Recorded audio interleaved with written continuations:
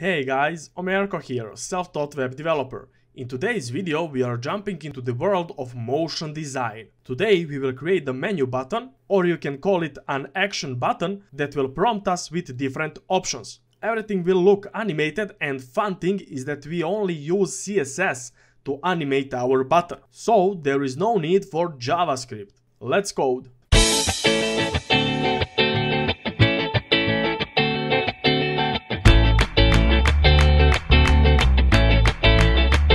First of all, before we start coding, let me introduce to you how can we do this feature. For example, if I click on this home button, it will prompt me with 4 options.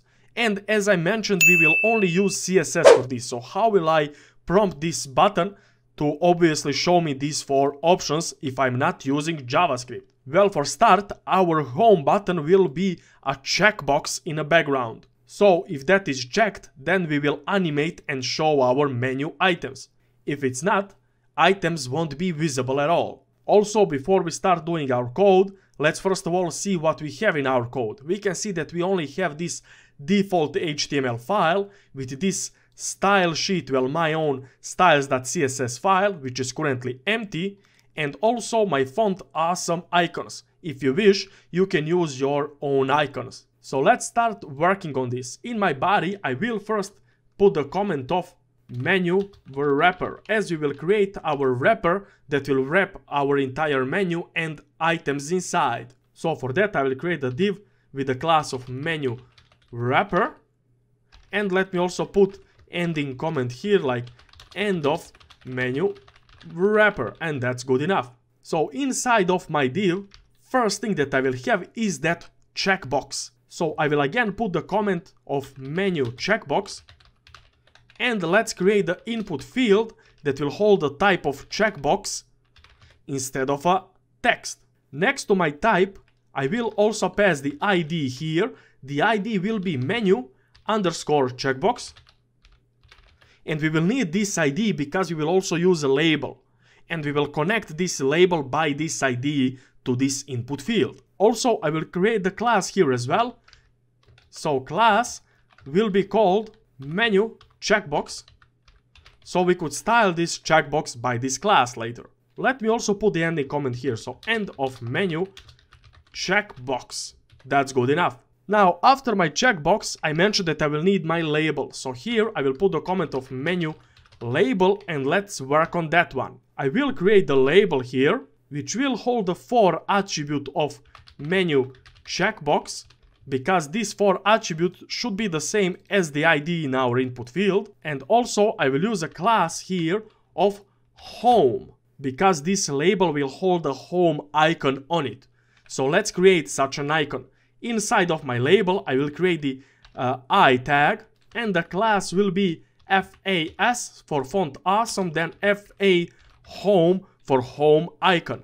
Here I will also put end of menu label comment. You can see that we are dividing our code for the checkbox, for the label, and now we will do the same for our menu. So inside here, let's put the comment of menu, and let's create the div with the class of menu. This menu itself will hold our items inside, so those options that will be prompted once we check our checkbox. So the items will be just anchor tags. We don't even need to use href here because it won't lead us anywhere. We can use classes here to style our anchor tags. So I will use class of FAB action, which stands for font awesome button action, because this class should work as an action. Well, this item inside of our menu should work as an action. And I will put another class here called action1, which will be my class to specifically style this item. My items will hold icons inside, so I will create the I tag. For my first one, I will pass the class of FAS for font awesome, then FA question, and now we can copy this 3 more times. So 1, 2, 3. Let's now change this. This will be action 2, then we will have action 3 and action 4. Classes will be FAS, FA cog, then FAS, FA chart line, and the last one will be FA user class. Also, I will put the ending comment for my menu, end of menu. So this is all of our markup that we need. We have our menu wrapper, we have our input field, well, a checkbox that will serve us to check and uncheck our action button. We have a label for that checkbox and our menu with menu items. Let's now move to our CSS. In my CSS, I will first put the comment of menu wrapper, as that is the first thing that we will work on. So let's target our menu wrapper by menu wrapper class, and I will position my menu wrapper fixed. I will move it to a bottom side of 48 pixels and also right 48 pixels. So our button will be at the bottom right side. Now that you have this menu, you can move your button or your action button wherever you wish, like bottom left, top right, or even a center of a screen. After our menu wrapper, we will work on our checkbox. So put the comment for menu checkbox, and let's target that checkbox by a class of menu checkbox. That's good enough. The only thing that I wish for my checkbox is to display it as a none, because we don't really wish to see our checkbox on our screen. So how will we toggle our checkbox? How we will click on it and toggle it, check it and uncheck it if we are not seeing it on a screen? Well, that is why we used our label here, and the label with the for attribute is connected to our checkbox. So once we click on our label, the checkbox will be checked or unchecked. So talking about that label, let's work on it. First of all, put the menu label comment, and I will target first of all my home. Home stands for my label itself. Inside of my home, what I wish is basically to style my action button, that label that I need. So I will position this absolute, then bottom will be 0, then I will put right to be 0, and I will put width of 60 pixels and height of 60 pixels. That is how big our button will be. Border radius can be like 100% or 50% to be a circle. Then background color can be, for example, FF4081, so this pink color. Now I will also use box shadow here, 0 pixels, 5 pixels, 20 pixels, and the shadow will also be a bit pinkish, so F181CF. That's good enough. Next to that, I wish to have my transition on my label to say all is 0.3 seconds, because we will have hover effect on our label, and the Z index will be 1, so it can come up in front of our other buttons, our menu items, and the menu items will be hidden behind it. And I will use cursor of pointer here, so when we hover over it later, there will be a cursor of pointer. Now talking about that hover, let's use here again home and hover pseudo class to style our label for, well, hover effect. First of all, I will change the background color of my label to say FB76A2, a bit lighter pink color. And also I will change my box shadow now to be 0 pixel, 5 pixel, 20 pixel, and I will use fourth value for spread here, so 5 pixel here, and the color will be same, so F181CF. And with this we are finished up with our label, but in our label we also do have our icon, so let's style that now. So for my icon, I can target my icon by targeting it with the FA home class, and for it I will put position to absolute, then top 50%, left 50%, and we need to move it in a center of our label, so I will use here transform, translate x minus 50%, and translate epsilon minus 50%. Obviously you can move it in a center by CSS grid, flexbox, and also by this position. So for this example I chose this position. So color for my icon will be FFF, which is a white color.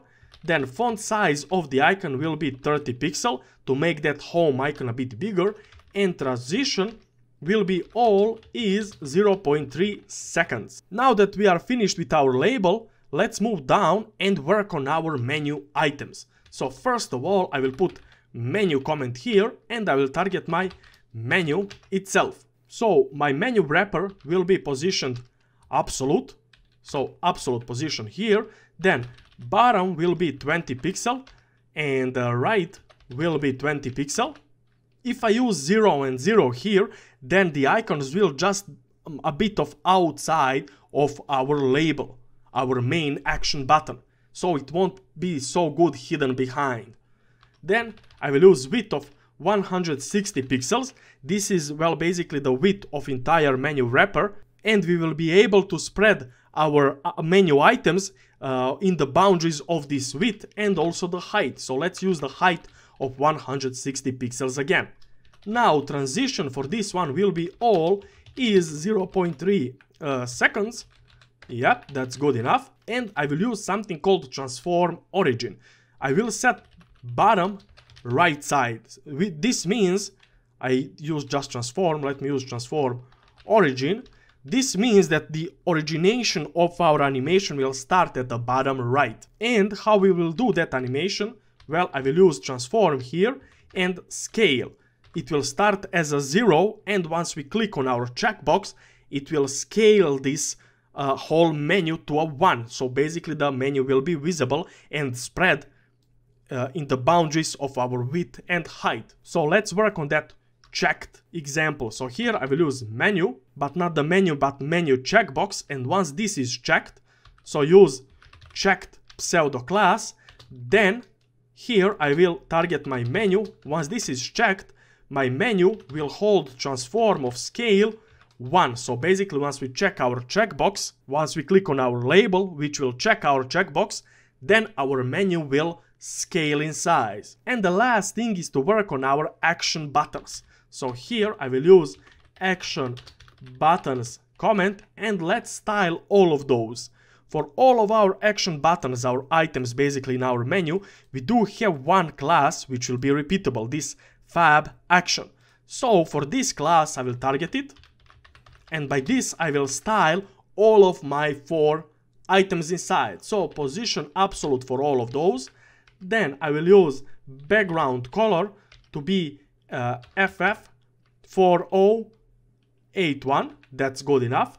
Then width of each of those will be 48 pixel and the height will be 48 pixel. Then border radius should be used here like 50% to make those as a circle. I will now use here display of flex. So why flex here? Well, next to flex I wish to use align items to be center and also justify content to be center. Based on these, we will spread our content inside of our action buttons, and content stands only for our icons. So by that you can see the both examples. Here we used position absolute and transform example, and here we are using flexbox example. Now let's style our content inside, like color could be FFF. Then box shadow of our items could be 0, then 0.16 pixels and 16 pixels. The color will be F181 CF, that's good enough. And transition here will be all is 1 second. So to transition this, it will take me 1 whole second. Also I will use cursor pointer here for the hover effect, and the opacity of these will be 0 initially. So now let's style those on hover effect. So again, fab action. So what should happen when we hover over these? Well, we should do the same thing as we did for our home hover. So I will copy this box shadow and my background color, paste it here, so the same hover effect will apply here as well. So now we can see that we have this opacity of 0. So when will this opacity change to 1? Well, it will change when our checkbox is checked. So here I will again target my menu checkbox and checked pseudo class, and then I will use, well, target my menu, and inside of my menu I will target my fab action buttons. So once this happens, once our checkbox is checked, I will change the opacity to 1, similarly as we changed scale to 1 here. And now each of our buttons should well be spread around, so those are not stacked together. all of those will have the position of absolute, so we can just spread those around by top, right, left and bottom properties. So for example, I will target my menu and my action 1 item, and I will use right here of -16 pixel and also top of 0. So let's copy this 3 more times. 1, 2, 3. Let's change here action 2, action 3, action 4, and for my action 2, right value will be 52 pixel and the top value will be 8 pixel. So let's move to action 3 now. Action 3 will be 8 pixel for right, and for the top, well, let's not use top, let's use bottom here.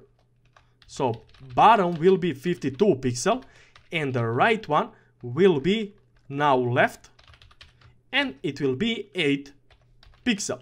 Now also for my action 4, this right won't be right but left of 0, and the top will be now bottom with the value of -16 pixel. Now before we go to test this, let's go to a tab here where we have our home. I mistyped my border, this should be border radius, and also here where I used menu, let's make some spacing between menu and fab action because we are not targeting menu with this class but just the menu and fab action inside. So now we can test this. Here on my bottom right side we do have this action button. If I click on it, it will animate my other buttons here to be visible. By this I can see that there is no hover effect, so let's fix that. So in my styles.css, make sure to use hover pseudo class on fab action here. And now in my browser, if I open this, I will see my hover effect for each of my items here. Let me zoom this a bit so you could see it better, right? And I know that we don't usually work with motion animations. And to be honest, it cannot be simpler than this. If you like this format of videos, I will make sure that in the future we have more motion content. But this will be all for this video. Thank you all for watching. If you liked what you saw, please click like and subscribe as I'm posting new content weekly. Thank you once again and I will see you in my next video. Bye bye.